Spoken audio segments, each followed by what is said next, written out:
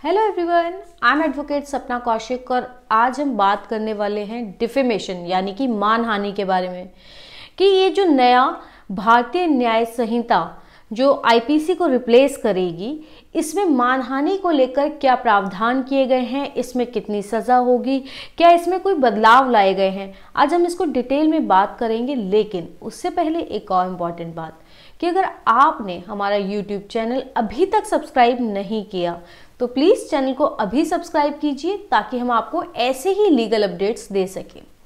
सबसे पहले बात करें कि डिफेमेशन यानी कि मानहानि क्या है।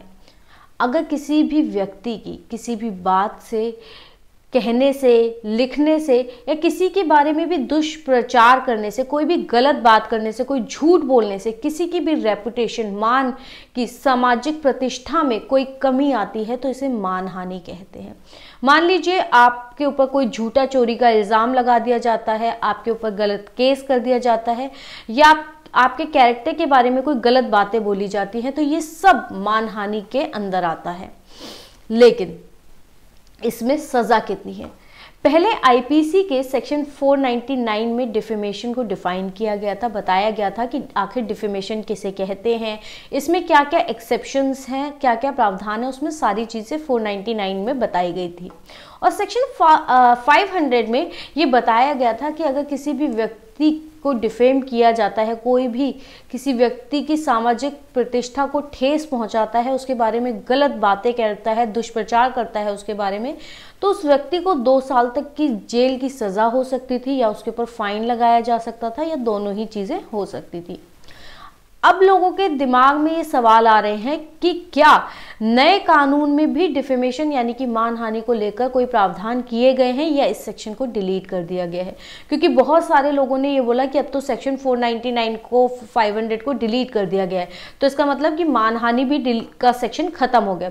नहीं, ऐसा नहीं है। यहाँ पर जो नया कानून आने वाला है भारतीय न्याय संहिता, इसमें डिफेमेशन का जो सेक्शन है वो सेक्शन चेंज हो गया है। अब ये सेक्शन 356 में डिफेमेशन यानी कि मानहानि को डिस्क्राइब किया गया है कि मानहानि क्या होती है, उसमें कितना समय की सज़ा हो सकती है। तो डिफेमेशन की डेफिनेशन भी वही है और सज़ा भी वही है।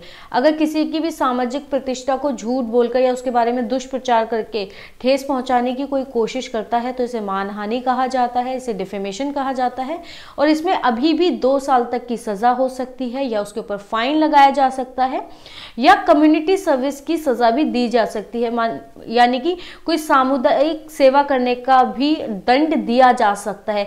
जैसे कि किसी को कह दिया जाए कि आप 2 महीने के लिए किसी सरकारी स्कूल में या किसी एनजीओ में मुफ्त में पढ़ाएंगे या लोगों को किसी बात को लेकर जागरूक करेंगे कि तंबाकू नहीं खाना है या सफाई करवाएंगे या ऐसा ही कोई सामुदायिक सेवा दी जा सकती है। तो डिफेमेशन में अभी भी 2 साल तक की सज़ा हो सकती है, जुर्माना लगाया जा सकता है या सामुदायिक सेवा का दंड दिया जा सकता है।